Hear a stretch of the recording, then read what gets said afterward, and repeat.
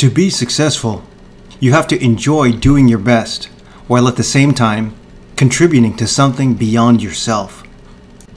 Mihaly Csikszentmihalyi, legendary best-selling author and psychologist of flow and positivity. Why should you consider this legend's quote advice in 4 minutes or less?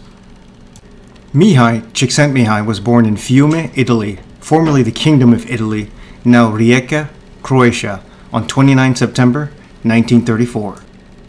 During World War II, Mihaly spent time at an Italian prison camp and discovered the game of chess. Chess allowed him to tune out what was happening around him. Both of Mihaly's 2 older half-brothers were killed when he was young. One half-brother was killed in the 50-day-long siege of Budapest, and the other brother was sent to a Siberian labor camp, never to return.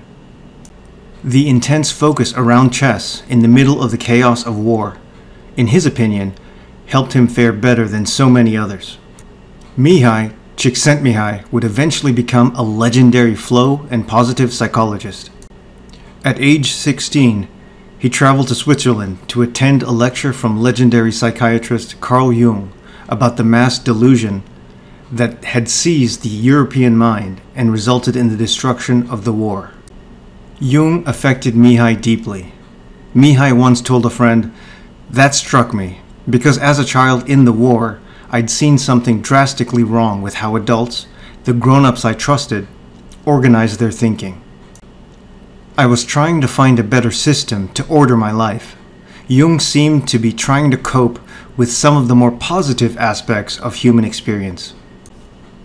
Csikszentmihalyi began reading books by Jung and Freud and was inspired to study psychology at the university level. However, he discovered few European universities offered the still new study of psychology at the time. When he was 22, he emigrated to the United States, working nights to support himself while studying at the University of Chicago. He received his BA in 1959 and his PhD in 1965 from the University of Chicago.